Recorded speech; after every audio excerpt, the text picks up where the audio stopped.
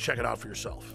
I wanted to go to the gym. I wanted to push myself and work out harder, and that led to me being able to come out and do stuff like the barefooting and the surfing and stuff like that, which I've never done. I never would have done that 2 years ago. Shane has said over and over again, more than just libido and energy, it made him want to get into the gym more. It made him want to get in better shape. And believe me, the Steiners have amazing genetics. His brother is a world champion steer wrestler. His dad, Bobby Steiner, is a famous world champion bull rider. They've got natural genetics. But when you added this to the mix, in Shane's own words, it took him to the next level.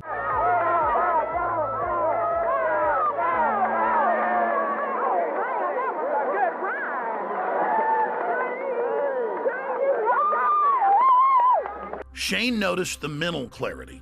Bobby was able to work out longer and gain muscle mass. He's already completely shredded. I gotta admit, for me, the biggest effect has been libido. Now, I've never claimed to have a body like some beach model, but back when I was 20, 22 years old and worked out every day, I looked great. But over the years, and being married, having 3 kids, and working 18 hours a day, I gained basically 100 pounds. And it's been a long process losing that weight in the last 4 years. But if you look at the photos and the videos of what I looked like 4 or 5 years ago versus today, the results are dramatic. I'd already cleaned up my diet. I was working out hard, but I'd only lost about 20 pounds. It was adding the other key ingredients from InfoWarsLife.com that helped me personally go to the next level and shed another 35 pounds.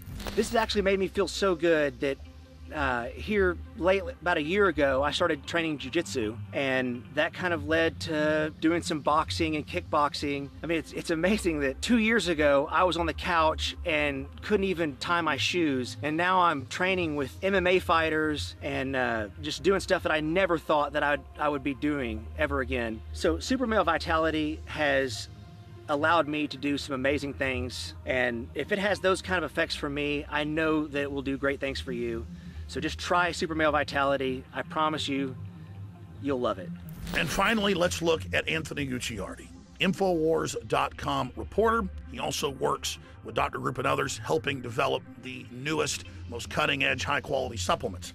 Let's take a look at what happened when he tried to barefoot ski for the first time with the Steiners. And remember, we're not making fun of him. He had the will to get in the arena, and he's lost more than 10 pounds in the last few years of fat and gained more than 10 pounds of muscle. And Anthony chalks it up to Super Male Vitality as well.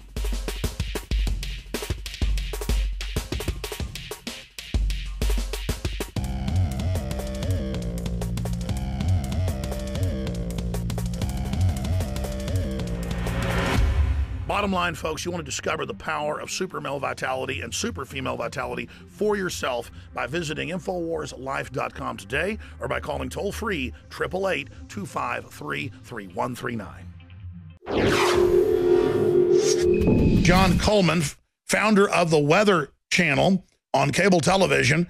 Coleman was also the original weathercaster on the ABC Network morning program, Good Morning America. For many years, he was a full professional member of the American Meteorological Society. He's a meteorologist, obviously, and was once honored as Broadcast Meteorologist of the Year. Coleman had a 61-year career in television, extending from the campaign from Champaign, Illinois, till Milwaukee, Chicago, New York City. And Coleman has become very active in his efforts to counter the global warming climate change frenzy. His studies of the climate data convinced him that there is no significant man-made global warming, and his beloved science of meteorology has been hijacked by a cadre of politicians and environmentalists and the scientists who they generously fund to provide scientific papers supporting their failed theory. When I was a kid, I'm 81 years old. When I was a kid, a thermometer was a little stick of wood with a little tube of mercury attached to it. And the best you could possibly read the temperature was within 1 or 2 degrees.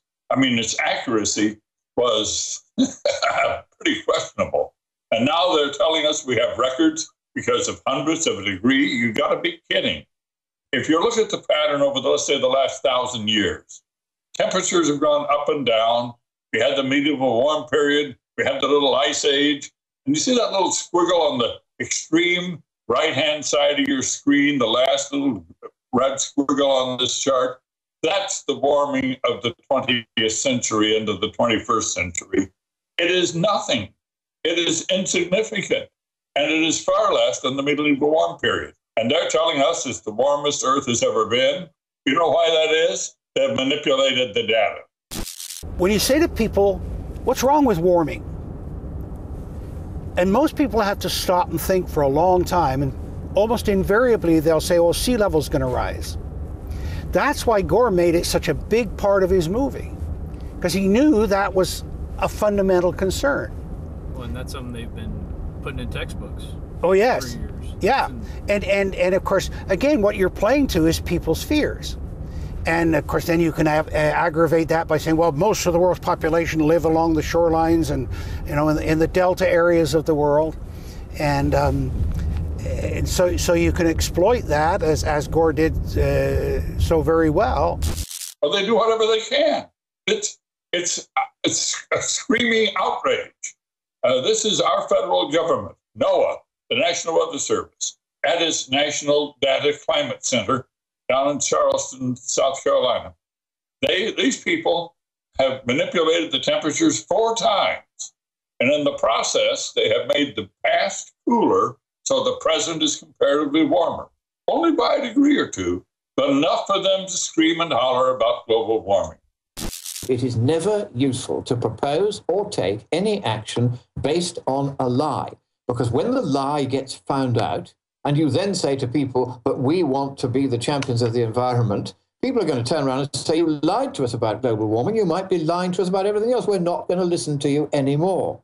So lying as a basis for action on the environment is not the way forward. The truth is that in the Western world, we have largely put the environment to rights. So I heard about Al Gore being elected to the U.S. Senate after he wrote a book about climate change. And I said to the man who worked for me, a man named Joe DeLeo, who's a certified consulting meteorologist of great reputation, and he worked with me as my scientist helper when I was doing Good Morning America, and then went with me to the Weather Channel. I said to Joe, I said, what's this all about? I'm very skeptical because I saw this whole Ice Age thing. And he said, let's research it. And we began to research. And the more and more we researched in the early ages of computers, before the internet was easy, we finally came to the real facts, that how it all happened and what started Al Gore.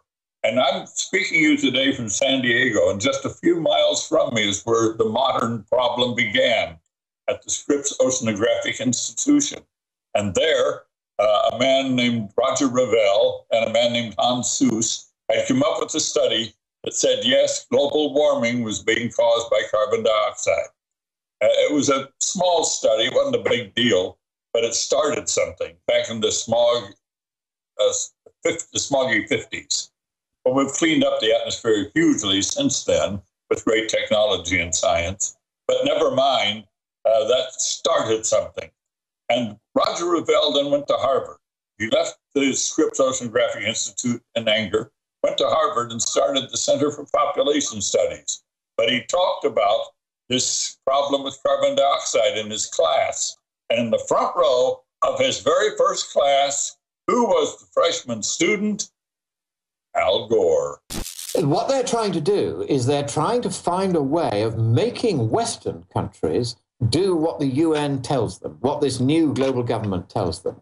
The court, at least to start with anyway, is not supposed to have any power over individuals. They wouldn't dare, frankly, they would be very stupid if they tried to come after me, for instance, and say, you are a prominent skeptic, therefore we're going to put you on trial for your life because of your skepticism, because they know perfectly well that in a courtroom where I can cross-examine them when they come out with their drivel, and I can say, where is your evidence for it? And I can then take their evidence apart, show how it's been tampered with, etc. They know that any judge worth his salt looking at the evidence is going to find in our favor, just as we did when we took Al Gore's wretched movie to court. The estimates of how much CO2 humans produce are produced by the IPCC. In other words, they're the source of it. Well, where do they get their information? Well, the different countries tell them, oh, we're burning this much fossil fuel. How do you know that? When the cap and trade thing first started, they suddenly discovered Germany were cheating because they wanted to get more cap and trade credits, so they were overestimating the amount of CO2 that they were. They also found Turkey was doing the same thing. So, I mean, I simply don't trust any UN statistics. So the IPCC figures of how much CO2 humans are producing, the latest figure they gave was 7.5 gigatons. Well, a gigaton is 1 billion tons, so it sounds like a lot, 7.5 billion tons. But we produce that much, but the first thing you've got to do is say, okay, but in our crops that we grow, in the trees that we plant, we remove 50% of what we produce. So the actual, if we take their numbers, the actual amount that we're putting into the atmosphere is half of that. But if you look at the long-term temperatures and CO2 of planet Earth as determined by the ice cores dug near in Antarctica, near the South Pole, you find that the CO2 has been up and down, and it tends to follow temperatures, not vice versa. In other words, CO2 doesn't drive the temperatures up.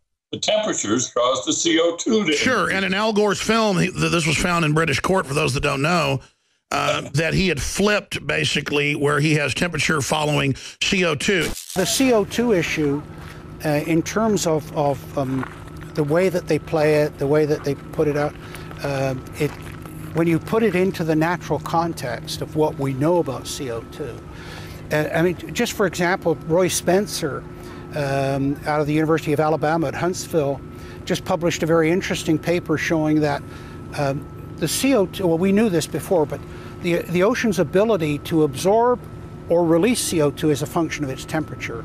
The colder the water is, the more CO2 it can absorb, which is an interesting question about Arctic waters. But what he showed was that as the Pacific Ocean temperatures vary, so the level of CO2 at Mauna Loa varies.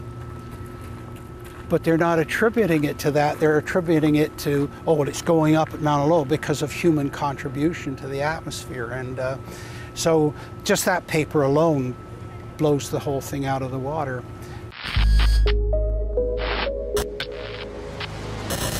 The Federal Reserve is a private banking cartel. The Fed is a sometimes very independent organization. What should be the proper relationship between the chairman of the Fed and a president of the United States? The Federal Reserve is an independent agency. There is no other agency of government which can overrule actions that we take. They print our money and then loan it to us at interest. The IRS is their collection agency. So long as that is in place and there is no evidence that the administration or the Congress or anybody else is requesting that we do things other than what we think is the appropriate thing, then what the relationships are don't frankly matter. Jeff Duncan says he saw IRS special agents using semi-automatic rifles at a gun range.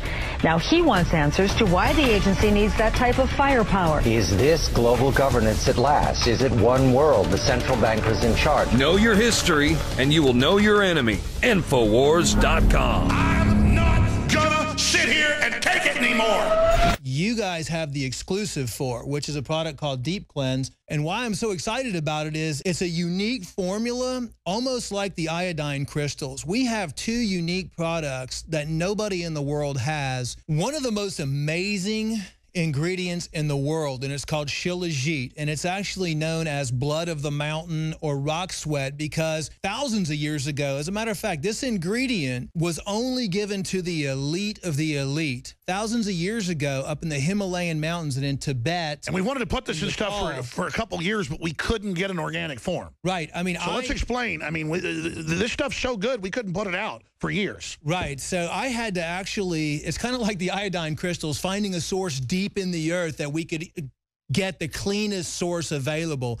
But in Tibet and in Nepal and in the Himalayan mountains, thousands of years ago, they watched these monkeys. And during the summer months, the monkeys would go up into the mountains. Now you're being racist against monkeys. And they would pick this black substance from the mountains. And so in Russia, they actually, it grows in Russia in the mountains and in the Himalayas and only in the summer. And shilajit is actually the decomposition of up to 7,000 different medicinal herbs. So it decomposes, all these different herbs decompose in the Himalayan mountains and the volcanic soil up there. And What happens in the summertime... So it's almost like an oil from... Yes, it's high in fulvic acid, it's high in humic acid. Because they're always claiming oil